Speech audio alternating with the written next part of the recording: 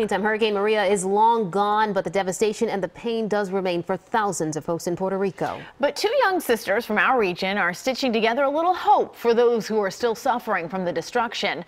Eyewitness News reporter Anita Oh brings us their story. I really want to make one.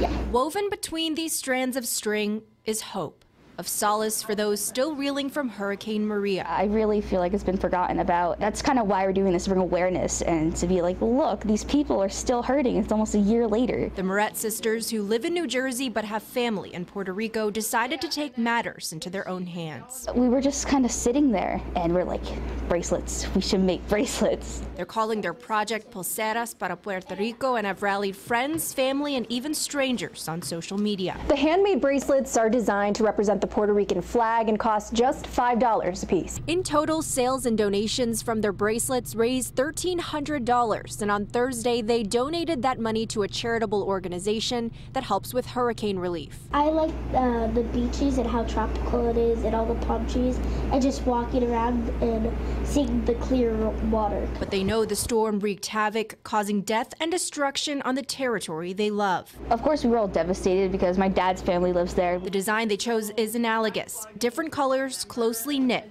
A bracelet held together by a star that reminds them brighter days are still ahead. Anita Oh, CBS 3 Eyewitness News.